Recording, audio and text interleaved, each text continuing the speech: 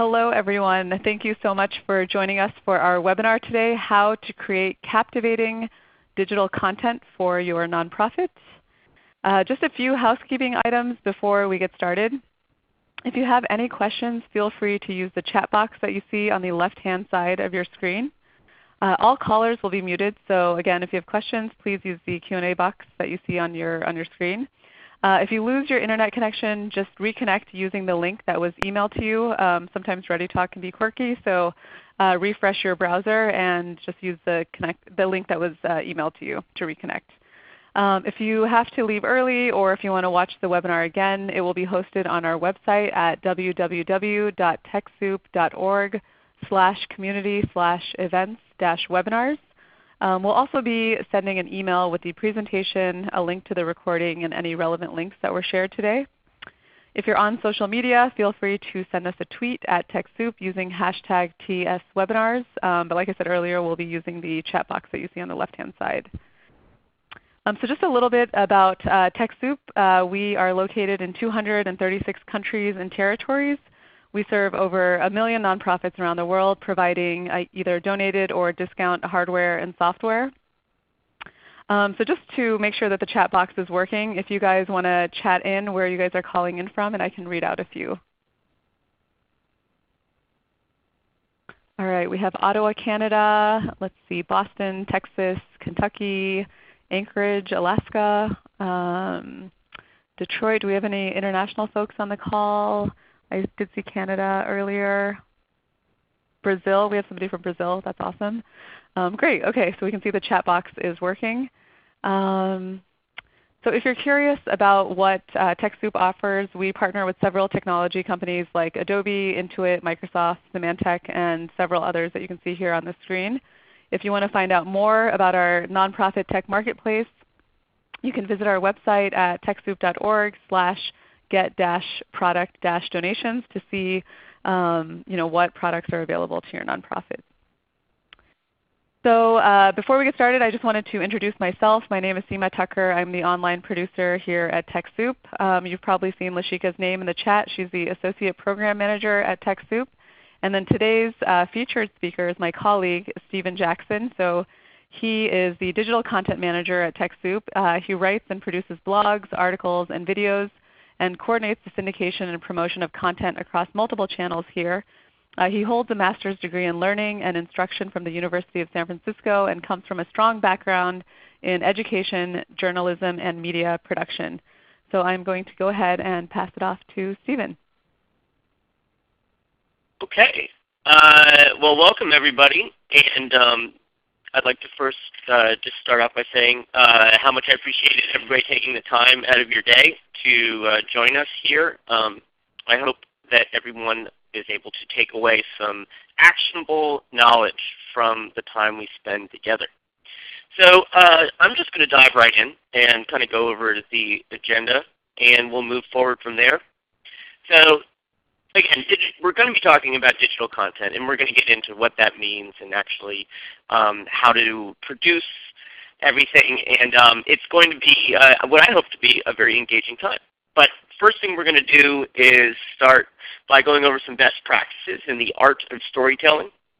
We're going to be taking a look at exactly what digital content is. We're going to look at how to determine what type of content your nonprofit should be producing and when. We'll go over a little bit about producing content and some logistics items. We'll talk very briefly about analytics and how to measure whether or not content is successful.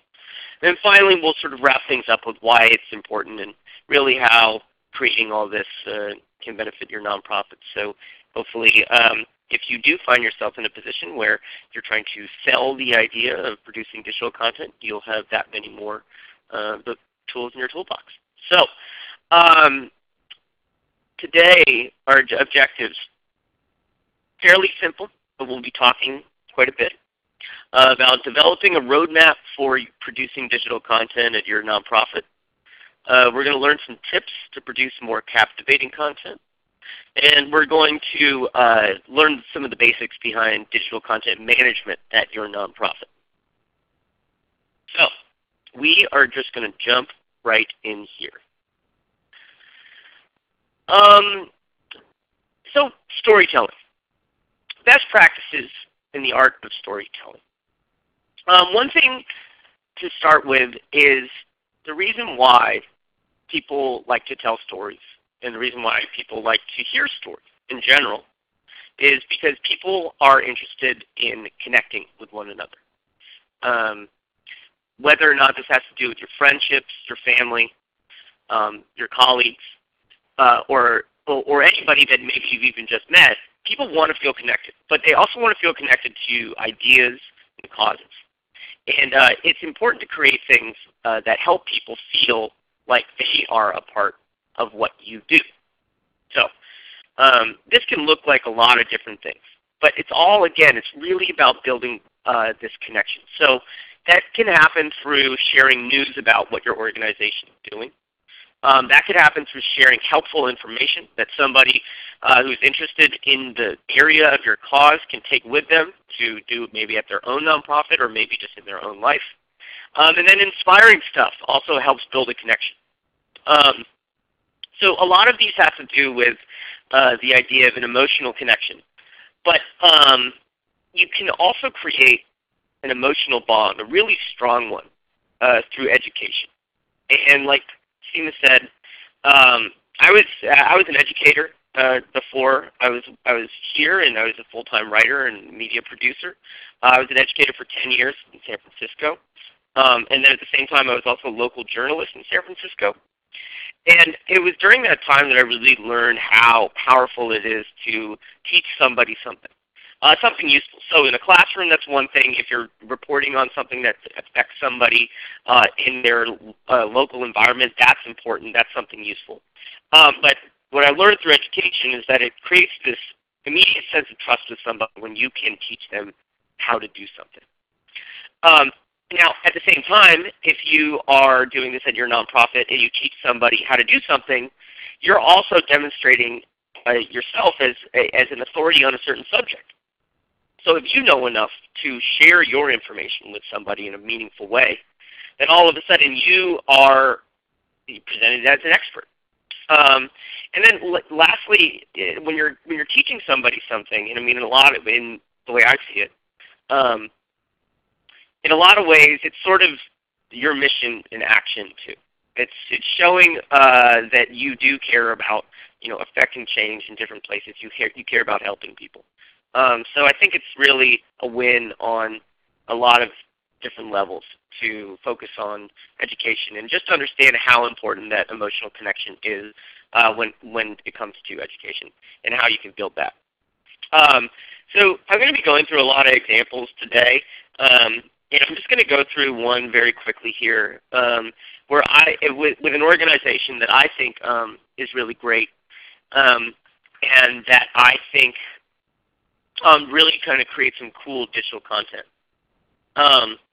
So this is Sprouts Cooking Club. It's a local nonprofit here in the Bay Area. They do a lot of different work. They do a lot of work with teaching kids how to cook and thereby promoting healthy sort of eating habits and teaching people how to do a useful skill.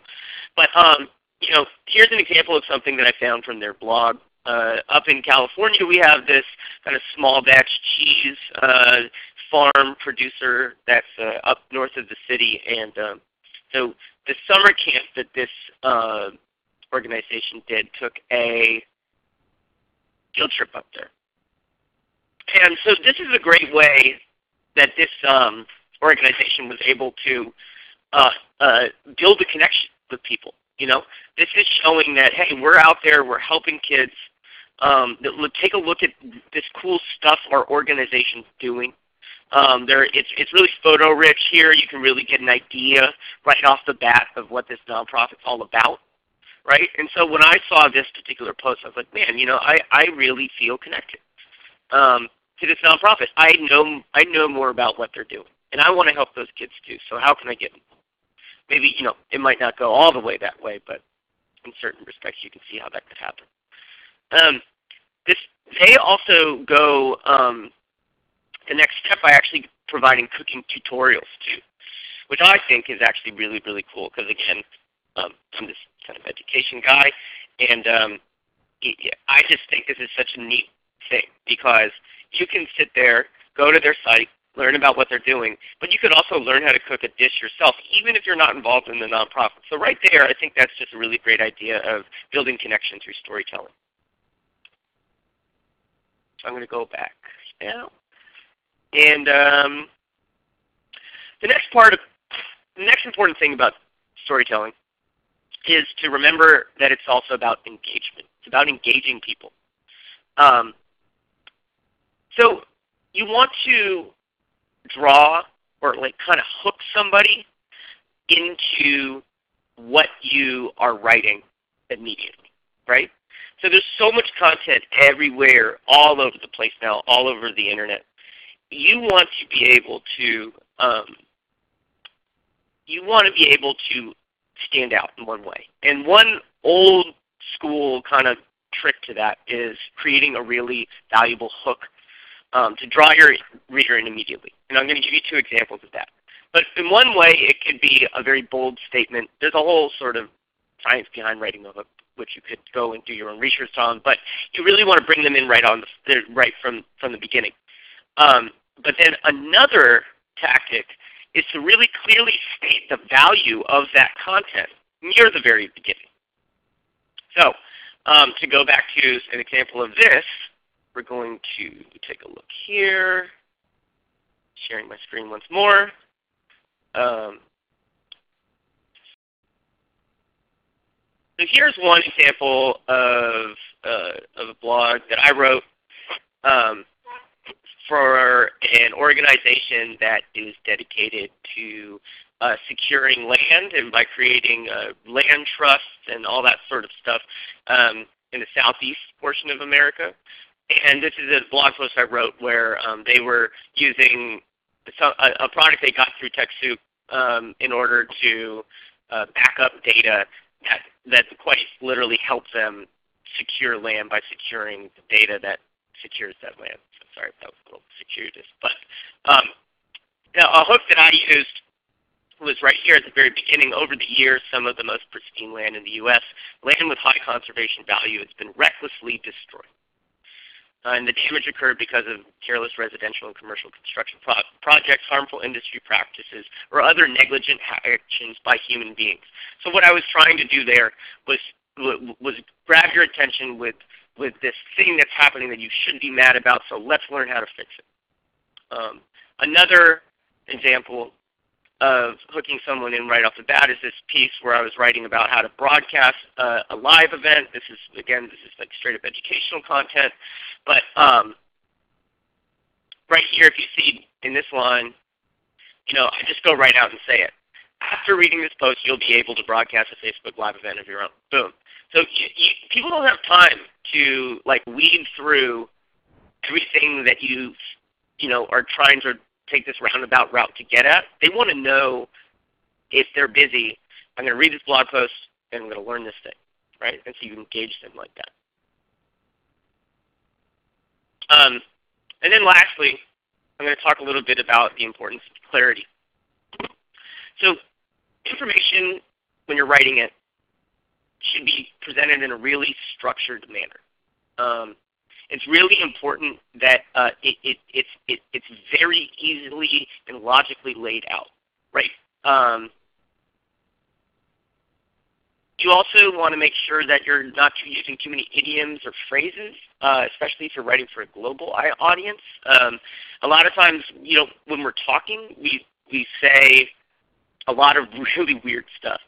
And that's because we speak in idiom and we speak in dialects, and there's all just sorts of different ways of speaking. But when you're writing, especially for a global audience, you want to try to stay away from those, because even if somebody does speak the language, even if someone knows how to speak the language in which you're writing, and it's their second language, those sort of turns of phrases will throw people off. Be economical. Really, what you want to do is, again, less is more. There's a time for long, voluminous sort of prose, and literature is one thing, but really when you're writing for the web and you're writing about trying to get something across to people involved with your nonprofit, be economical, get to the point. And and that kind of goes into like, this is sort of the mantra that I use a lot. And it basically, when you're writing, one thing to keep in mind, you want to make your reader have to work as little as possible. Don't make them have to sort of work to figure out what this great, highfalutin point you're making is. You want it to be as laid out for them as much as possible so that they can just get what you're saying. And again, it's easier to read. This isn't a webinar about how to write a novel, in which case it's really nice sometimes to have this dense, really figurative language that you got to crack the code of, and then it presents itself as this beautiful thing for you. We're talking about writing for the web, so make it work as little as possible. And if you and one thing that is really great to pick up is the book Elements of Style by William Strunk Jr. and E.B. White. E.B. White later on. It's just a great book.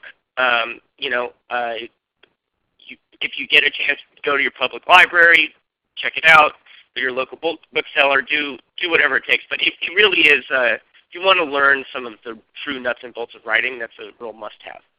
And just as an example of that, of kind of clear writing, and won't be stopping all of this much time.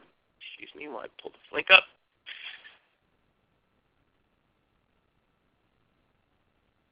Okay. Back here. Sorry about this. Okay. So an example here, it doesn't get a whole lot more clear than this.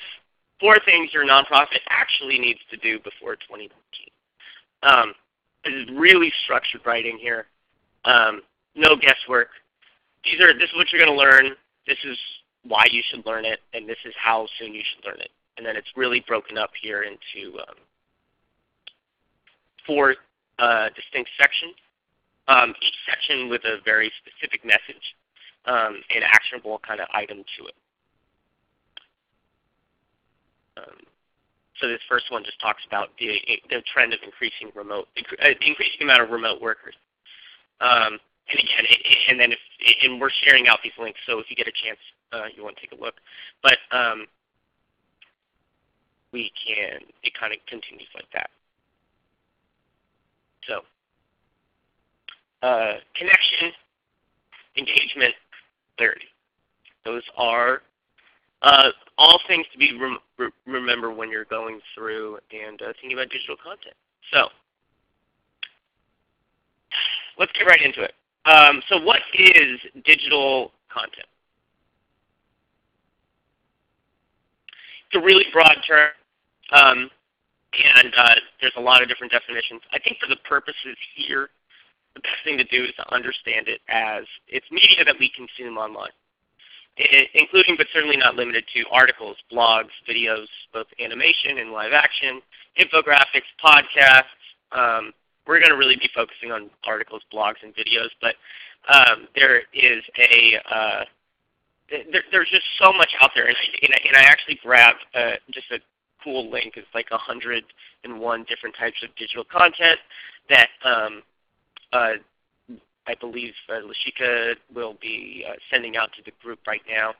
You can get an idea of really like the depth and breadth of what we mean when we talk about content. But digital content, articles, blogs, videos, it also refers to the stuff that is just written on your website as well.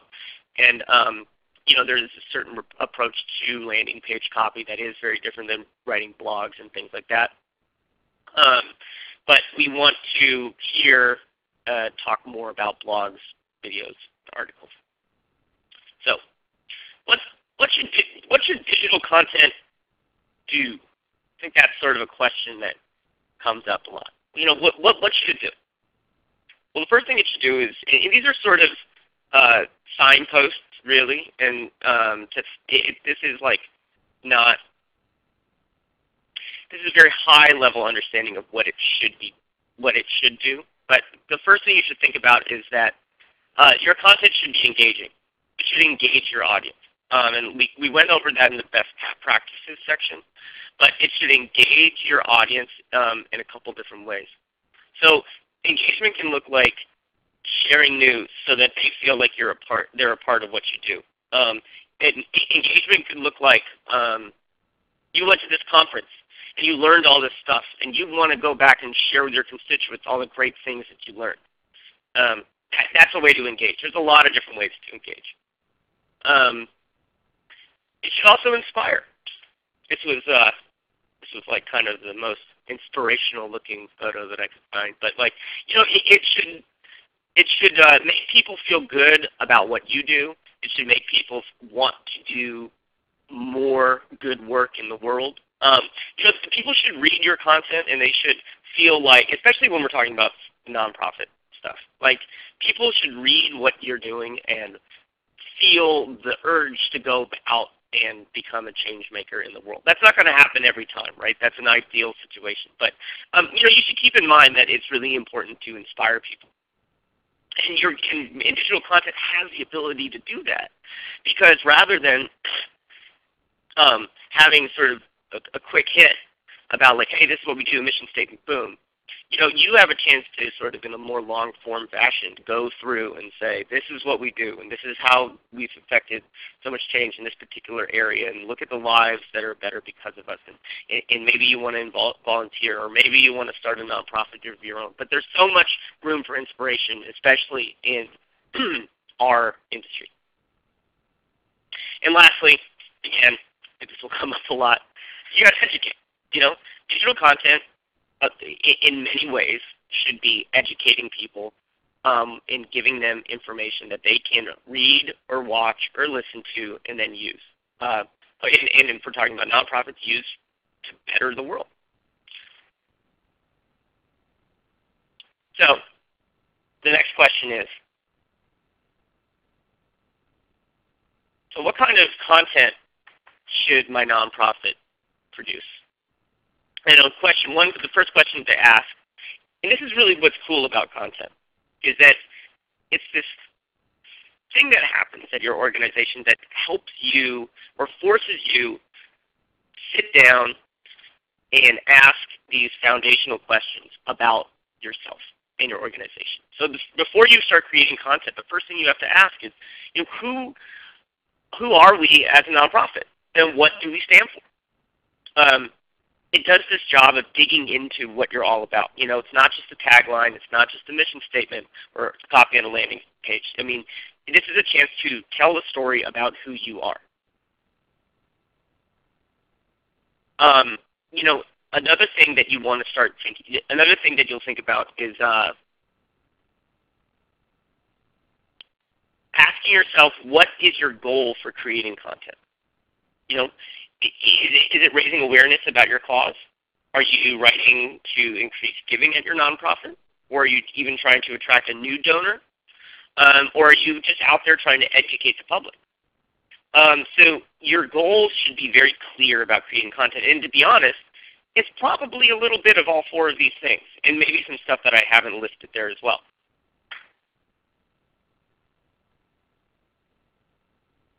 And lastly, you want to ask, what's our voice and tone? Who are we? Like, what's our personality out on the internet? What's our personality out in the world? So your voice has a lot to do with the character of your nonprofit. It helps define your personality, which is something that's difficult to do, especially when you're thinking about how people are viewing who you are and what you do from an external vantage point. You are constantly in your own world. So you know what you do, and maybe the people that you've already been involved with know who you are, and they know the type of people you are, maybe from working with you in the field, or they understand your organization from a bunch of different channels. But if someone doesn't know that, your voice in the tone that you're taking when you're creating digital content can really do some great work in terms of defining that element of who your organization is.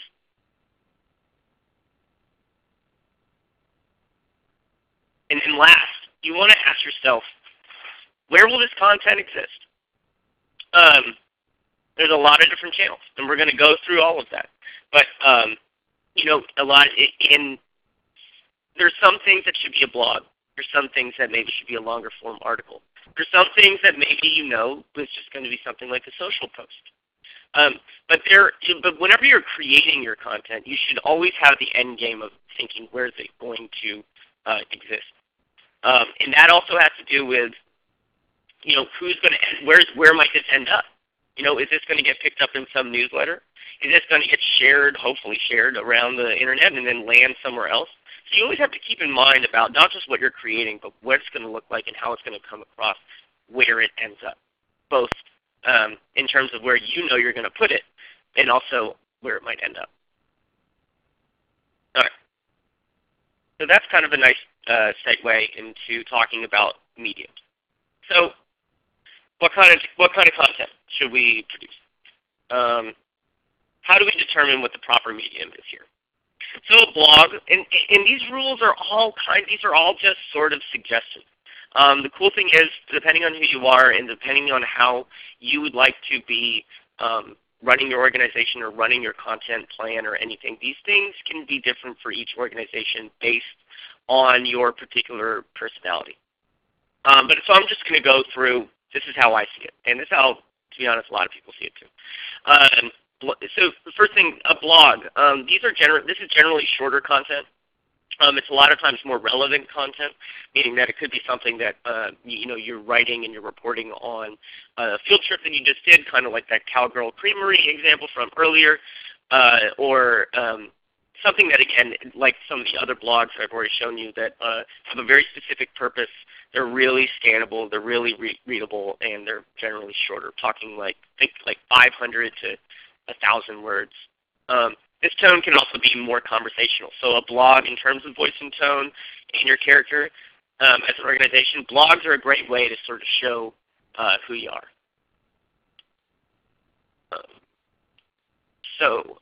Next up is an article. In articles, this is an example here. You can see the articles. This is from the landing page of all of our articles. They're a little bit more serious.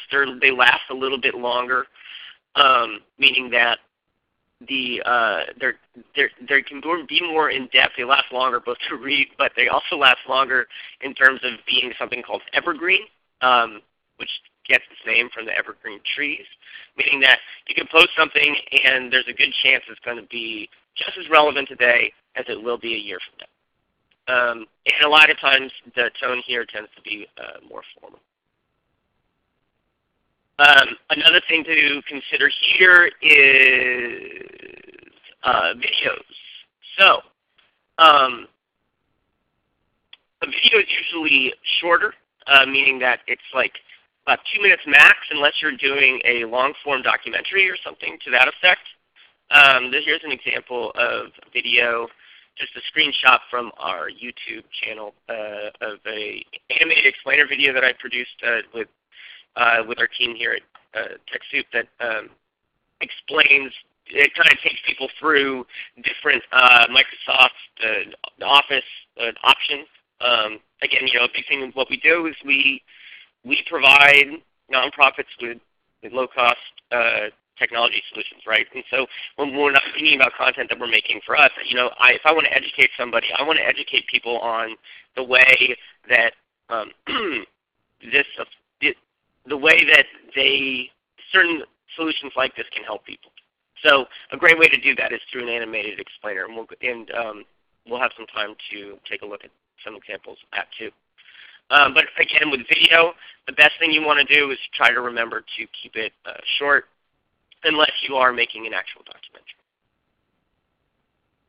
Lastly, an infographic. These things should be data rich. It shouldn't just be a pretty picture. It should be something where a great rule of thumb is, okay, if I'm going to show somebody like a chart just full of numbers and jargon, and they're just going to glaze right over it. If that would be better explained with a bunch of graphics and visual aids, that probably means that information would be a great candidate to be transformed into an infographic. It should be also used as like at-a-glance information. Think about it. Maybe it's something that they put up on the fridge at the office, or at your house, or above your desk, so you can just look over if you really need some quick hits sometimes of numbers or some kind of information like that.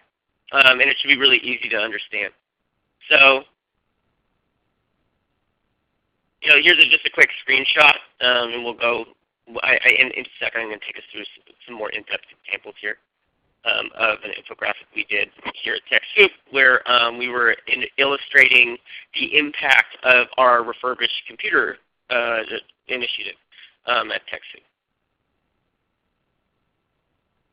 And lastly, a social post. So this is going to be your shortest content. You can actually be a little bit more creative with this type of content. And it's really supposed to be catchy. I mean, social media, as we all know, is this deluge of information now. And so to stand out in social media is a very challenging thing. So you want to really have an idea of have a really strong grasp of how you want to look as an organization and how to produce visually enticing images that are going to make people want to click through. Okay, so let's go through and take a look at some examples. So I'm just going to pause for a moment while I pull those up. Give us all a moment to catch our breath.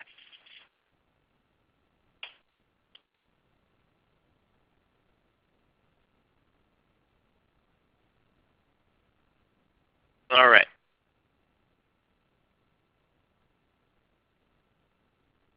Great. Okay. So here's an example of what I feel to be engaging content. Some people from TechSoup went to this big Microsoft conference that happened in Las Vegas last month, and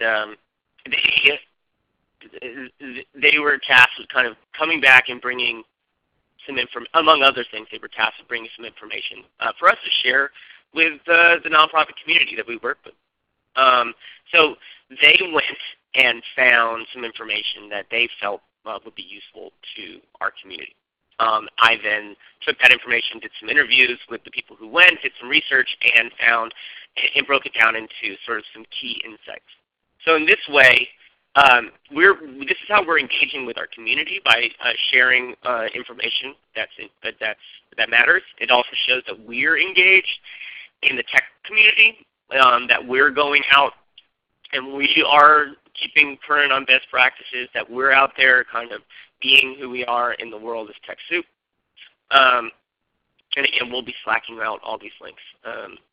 Just a quick also note, we have just an awesome graphic design department at TechSoup who creates these awesome illustrations. You don't need all of that to create a great image. There's a lot of options that we'll go over later about how to source some of these images and things like that. But it is important, I think, to be including both images and text, just because it's easier on the eyes. So again, if we think about examples of something that's meant to expire, this is that land trust piece that I was talking about earlier. I genuinely found what they do inspiring in terms of going out there and finding these tracts of land and rivers and streams that are at risk of being developed upon and messing up the whole ecosystem where they are. In this organization that went out and is using law degrees to save the environment. So I thought that was really cool, and I really enjoyed being able to share that.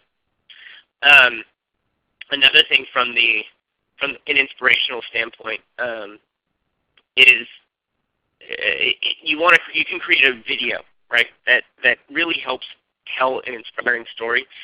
The video oftentimes can elicit a much stronger emotional response. So we will be sending out this link too. But I'm just gonna hit play on this video that we produced with this organization called Remake. That's a storytelling organization that's dedicated to kind of exposing bad practices in the fashion industry and getting people to think about think about rethinking how they shop and buying clothes with some sustainability in mind.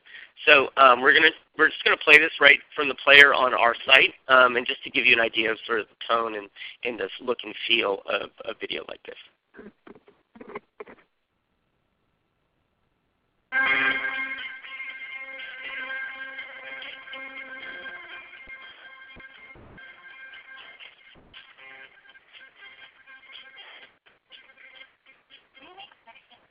Fashion affordable goods. Essentially, we as Americans are simply buying too many clothes for too little money and throwing them out too fast.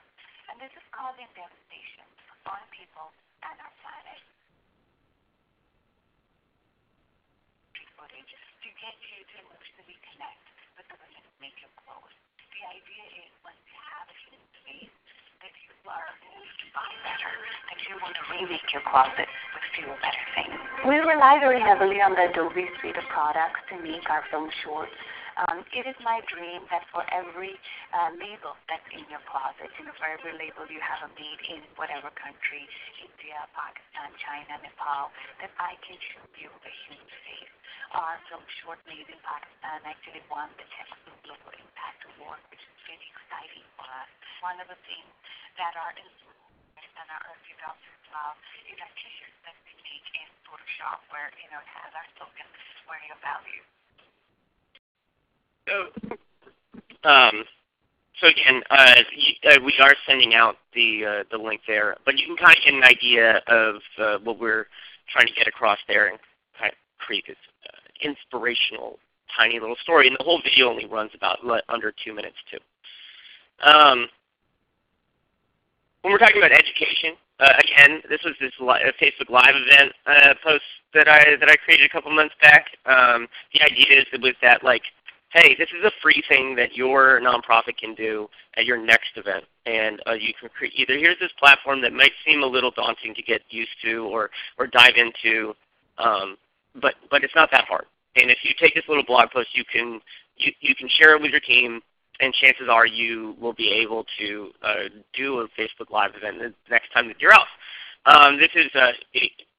So again, this is really just straight up educational content. Here is another, we're going to try the video audio again, and I hope it's going to be a little louder this time. But here's another, this is an example of an animated explainer that we did. Again, with the very specific idea in mind to educate people about how this particular Office 365 license could, that's very affordable, can help other nonprofits power their volunteer staff without having to get the full-blown versions of this software that could save money. And so this is sort of explaining to people, hey, how this can help you and learn more. So let me show you this real quick.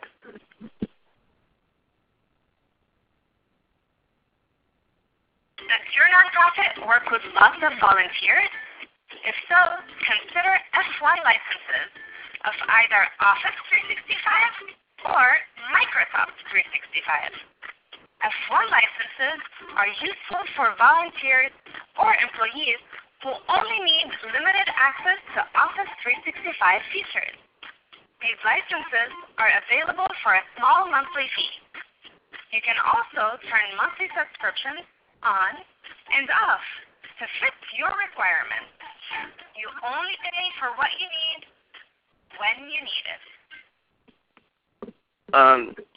So that goes on, and it's really an example. This is kind of really standard explainer video type of animation. It's 2D. It's really clear, and one thing that your nonprofit could do is make one of these types of animated explainers, or a live action like the other one that I showed you, that just basically explains who you are. Just an about us sort of, this is what my organization does, this is who we help. If you want to learn more, continue to play around on our website. Which is another thing I should mention when we're going through these examples, is that one thing about content is a big goal should be bringing people to your website from maybe the post was shared on social, or maybe someone included it as an attachment or as a link in an email. Then they get back to your site, they understand who you are, they understand what you're all about, and then they're encouraged to continue to sort of play around on your site and maybe look at some work that you're doing, or maybe decide to volunteer or anything like that. Content is really great at bringing people from the outside into your world. So here's an example of an article, longer form. This is educational content. Everybody's talking about moving to cloud computing lately. You can't go really anywhere without anybody talking about it, like a cloud migration or something to that effect. So we picked up on that, and we wanted to explain to people, some really basic high-level steps that they need to take to migrate successfully to the cloud. We had our very own Michael Enos guest write this article. It is a great example, right, of a hook too. It's just, here you go. This is what you're going to learn. It's longer form, unless everything that's happening with the cloud was going to obviously change inevitably. But this will last quite a bit. This is a high level enough too that it will sort of stay evergreen for a while, and it takes you through some really great insights and information. So I also want to take us over to this infographic that I showed you just a screenshot of. But what I'm going to do here is just kind of slowly scroll through it. So we have this refurbished hardware program where we are able to basically recycle computers and get them out into the hands of people who need them. And so this was during April. This was kind of surrounding Earth Day. We decided to create this infographic that takes you through some of key data. So it gets you into the numbers. This is so much more interesting to look at than a spreadsheet, right? And it's not like you could really, in good conscience, publish a spreadsheet on a blog and expect people to read it. Let me go through here, sorry. And all right, so let me switch back over to some examples.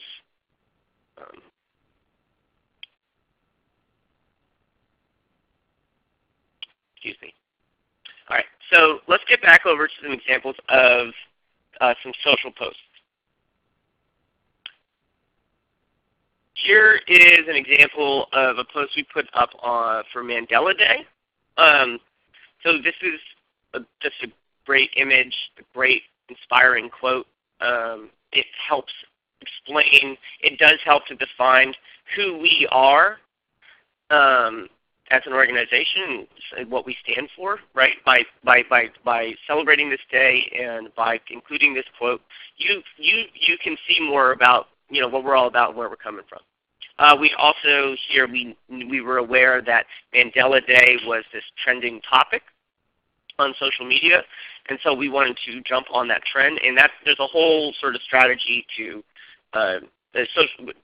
planning your social media operations, and I'm not going to get into that at all, but it is important to notice that we did want to include this because we knew this topic would be trending. People come back, and again, we're just trying to get people to interact with this more. Here's a great example of an Instagram post that just shows our office culture. One thing that people use content for, which is very important, is to show people what's the culture of your nonprofit. What are you guys all about? If they don't know you, they don't know you, unless maybe you show them certain pictures of the people at your office and what you do as enrichment activities. They're not going to know that. So in this case, at TechSoup, we do something called Walking Wednesday, promoting healthy lifestyle, all that kind of stuff. And this is a group of our employees who are out on a Walking Wednesday. So social media posts can be quick hits like that, but get a lot of really interesting, kind of really get your point across in a really unique way. Social is a great place to share articles with your community, especially if you get a lot of followers and you have something where you think it's going to be really useful information to them. Reposting things with intentionally reposting things where it says something about who you are and what your values are is really important. This kind of is a focus on how to attract millennial workers to nonprofit organizations. And again, this does add to our voice, and it does contribute to how people see us as an organization. So content, you're creating content, but the way in which you're intentionally sharing content is also very important. Okay, so let's get down to the logistics, and I definitely am going to be mindful of the time here because I want to be able to open this up to questions too. So the first thing when you're talking about producing content, you want to choose a content management system. And that word and that whole term, I know if you're not involved in it, it can sound freaky, but really what it is that it's a content management system is what you're using to produce content on the internet. The majority of websites in the world are produced on something like WordPress, which has a blog function. There's also kind of paid things like Squarespace and HubSpot and all those sorts of things that help you produce content, visual content, and written content on the back end. But the truth is you can also use something free, such as Medium. There's nothing stopping anybody from creating a Medium account. There's also free WordPress accounts as well. You want to just choose whatever you're going to be using to produce this content, get to know it, take the tutorials and all that. If you already have a website, take a look at what it's hosted on. A lot of times there's a blog function already built into it. So the bottom line is you just choose and get to know some sort of content management system. The next thing you want to do is develop some kind of project management system. Now, there's a lot of really intense project management tools out there, and we're not really going to go into them. But the bottom line is you want to come up with a system that's determining the following things. Who does what? What's the timeline for producing a piece of content? Where are the images being sourced? There's a lot of free images, places to source images all over the internet. Or you can be taking your own photos. Or you can be asking constituents to allow you to use photos. What's the process of quality assurance? Who's doing the copy editing? You should have a copy editor, have somebody, always at least have one other person than yourself take a look at anything you publish. It's really important. Who's taking a look? What is that process? And it could be really basic. It could really be you showing your coworker this piece of content, them approving it, put it up. There's a lot of, you can go really, really in-depth into content, or you could do things in a very accessible, very easy way. So just have something that there's a process of quality assurance, and then having it determined about who's publishing what and how that schedule works.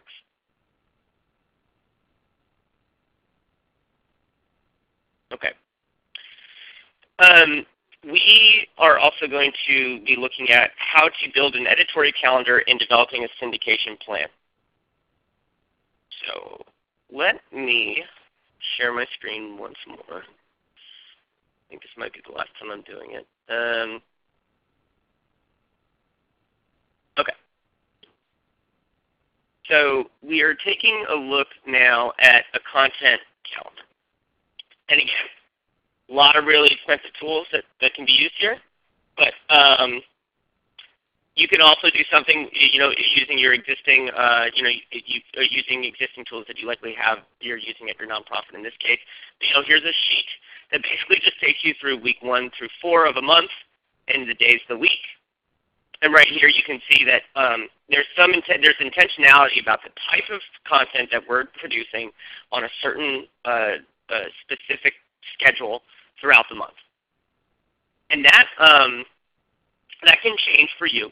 This is a really, really generic version of that. Mondays we do organizational news, Tuesdays educational content, Wednesdays success story, Thursdays thought leadership. I mean, that could be 2 minutes with our founder on the state of education in America or something to that effect, and then Friday leave something open for the inevitable variability that you want to have in your content.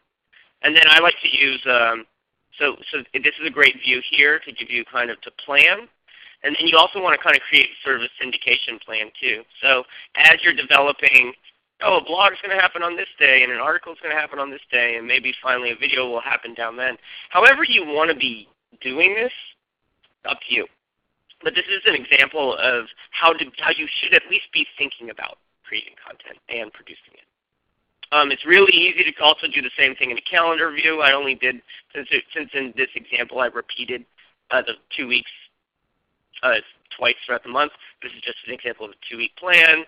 Helps you really see what's going on. You can also use any functionality in that calendar to assign the plan to people. You can really hack project management for using the resources that you have at your disposal quite easily. So the bottom line is that the philosophy is the same, is that you should at least know what you're doing, who's doing it, when they're doing it. Kind of the basics. All right. I'm going to move over to the idea of just measuring good content. There's a lot of different, the Google Analytics is free. There's a lot of different sort of paid ways to be measuring how people are engaging with your content. You can also be looking at your social media statistics, how many likes and how many shares and all that stuff goes. But the bottom line with taking sort of stock of the bottom line is to do this. Take stock of how your content is doing online. And that should help inform some decisions about what type of content you should continue to do, what type of content you should be doing less of. It just comes down to the idea that you shouldn't be just creating content, throwing it into the wind, and not paying attention to it again. It's really important to come up with some sort of way that works for you to determine what successful content is and what isn't. And again, the whole idea of analytics when it comes to content is an entire can of worms that we won't be diving into right now. So, to wrap things up, why is digital content important? Basically, because it defines who you are as an organization. It says what you're all about. This is beyond just web copy. It's beyond it's beyond like your mission statement. It's something that you get to really dive in and say, this is what we are, this is who we are, and this is what we do and why. Again, digital content is important because it's able to engage, inspire, and educate the people who are interested in your mission and everything you do as a nonprofit. Keeping these sort of three things in mind is a really good idea in terms of how to make sure that you're staying on the right track with creating this type of content or any type of content. Digital content is important because it provides value. It makes it so that your website isn't just a place to go donate money. It's not just a place that exists on the internet. It's a place that is valuable to people. It means that it's a destination. That if you create genuinely helpful or genuinely inspiring or genuinely engaging content, people find your site valuable and they want to keep going there. And once they're there, they want to learn more about what you're about. So, and that might be what it's really all about right there. Because if you think about it, if you weren't creating these stories online, how would people know?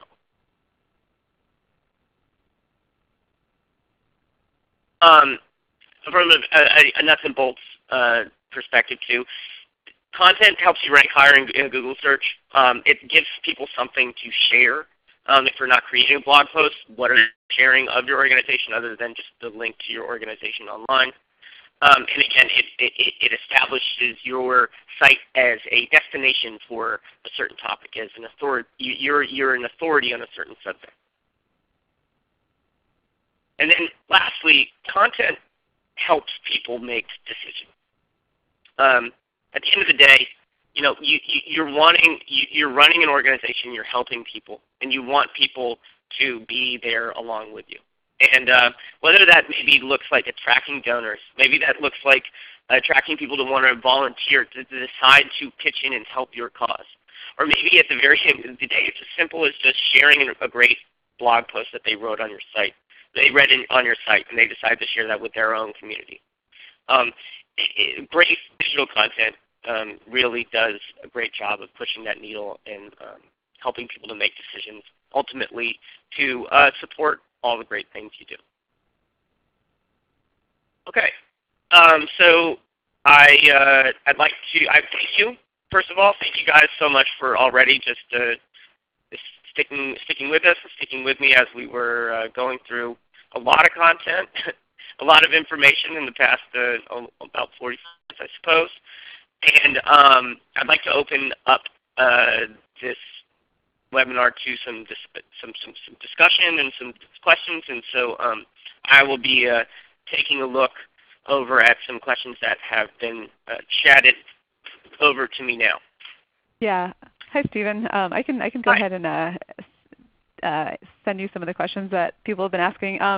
Just to be mindful of the time, we have about 3 minutes left. So I think there are one of the questions that we got a few times was in terms of frequency and how often people should be posting. What is your recommendation, especially for a smaller nonprofit that has limited resources? Oh, okay. So the idea of how much you should be posting is really a function of what the bandwidth is that you have at your organization to do quality content. So you want to do as much as you can without spreading people too thin. But in terms of how much you should be posting, it is good to post with a certain amount of consistency. You don't want to just post once one week and then post 5 times the next week and then post maybe 2 times the next week. You want to create a certain cadence of how you're putting content out there so that people can learn to expect when they should be seeing something new on your site. Perfect. Okay, and then another question that we got, when you were showing the Microsoft animated video, people are wondering what tool you use to create that video, or if you have any recommendations on resources to make animated videos if budget. Totally, yeah. Especially if you're on a budget, going to any of these online marketplaces that where sort of there's a global community of freelancers that are ready to bid on jobs for you to create a simple animated explainers. We used an affordable animation studio that basically they specify this type of thing.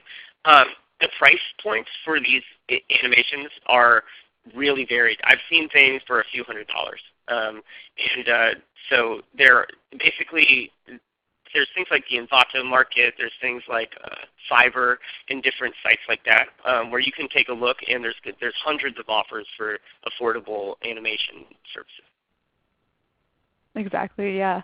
I think also for just to let everyone know, for social media there's also resources available like Hootsuite. So if you can't post them on your own, you can schedule stuff in advance so that you're not having to go in there every day to post things. So do you want to maybe talk about a few recommended tools for someone who has a small team to use?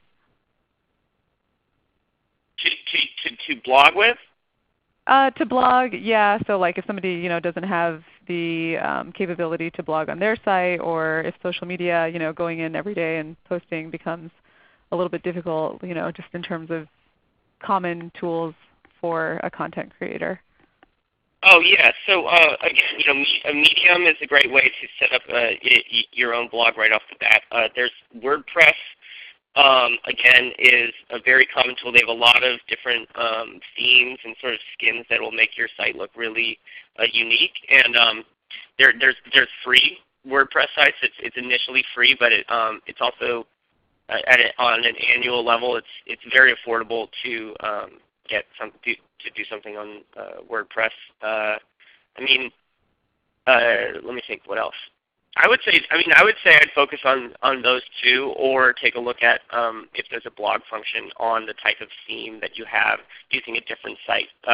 Like some people create their sites on Wix, and there's definitely different themes in Wix that that support a blogging function, and they have a little blog tab on them or not. And so I would just take a look when you're searching for different themes in these things like Squarespace or Wix.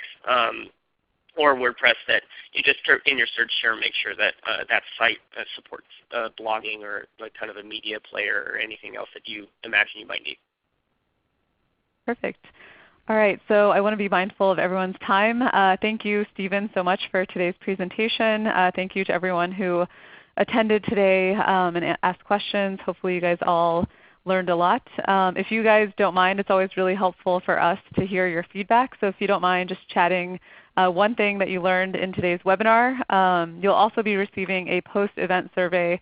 So if you don't mind taking a couple minutes to answer, I think there's about 5 questions on there. It really helps us dictate future content. So you should be receiving that once you close out of ReadyTalk. Also, if you're on social media, feel free to give us a follow. We're on Facebook, Instagram, Twitter. We're also on LinkedIn. So please give us a like, heart, follow, whatever the actions are on each of those. And then also we have our blog, which is blog.techsoup.org. We post fairly frequently there with tips and tricks. So if today's webinar was helpful, we try to post things that are useful to you there as well. And then just if you are available, we have upcoming webinars on our website, www.techsoup.org. So keep an eye out for future webinars.